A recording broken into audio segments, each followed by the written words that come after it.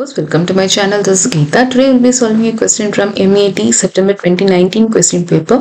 From stations A and B, two trains start moving towards each other with the speed of 120 km per hour and 100 km per hour respectively. When the two trains meet each other, it is found that one train has covered 40 km more than the other train. Find the distance between stations A and B. So from the first sentence, the data we have here is there are from stations A and B, two trains start moving towards each other. So there is a train starting from here and there is another train moving from here to here towards each other. So the speed of 120 km per hour. So speed of train A equals 120 kilometers per hour and speed of train B is 100 km per hour. Speed B equals 100 km per hour. Next sentence is when the two trains meet each other, it is found that one train has covered 40 km more than the train B. So distance of train A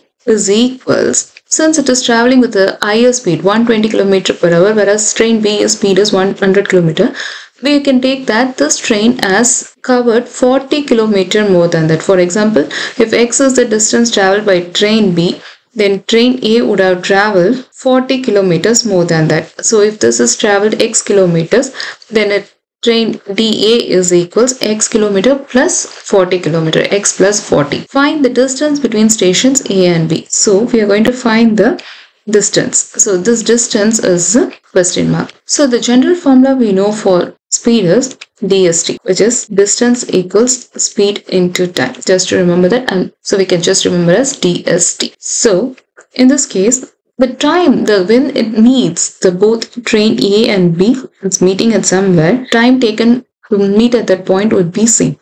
So here TA should be equals to TB. The time can be calculated by D equals distance by speed. So speed goes down here, so D by S. So for TA equals TB, so TA distance by speed, which is x plus 40 divided by speed is 120 kilometers equals TB, which is time taken by train B, which is equals x distance divided by 100. So simplifying this, which is 100 cross multiplication, 100 into x plus 40 divided by 120 equals x. 0 gets cancelled. 2 times 5 is 10. 2 times 6 is 12.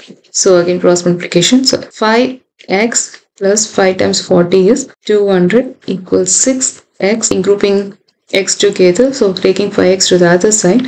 So 200 equals 6x minus 5x. You can skip all those steps. I just want to explain the basics. So 1x, which means x is equals 200. So x is 200. 200 plus 40 and here it is 200 kilometer. So now to find the total distance, we can find, so total distance equals distance A plus distance B. Again, this problem also can be solved by different methods. This is one of the method, whichever is easy for you. So distance A is equals 200 plus 40, which is 240 plus distance B is 200. So which is equals 440 kilometers. Therefore, the total distance between the stations A and B is 440 kilometers. Thanks for watching. If you have any doubts, please let me know in the comments.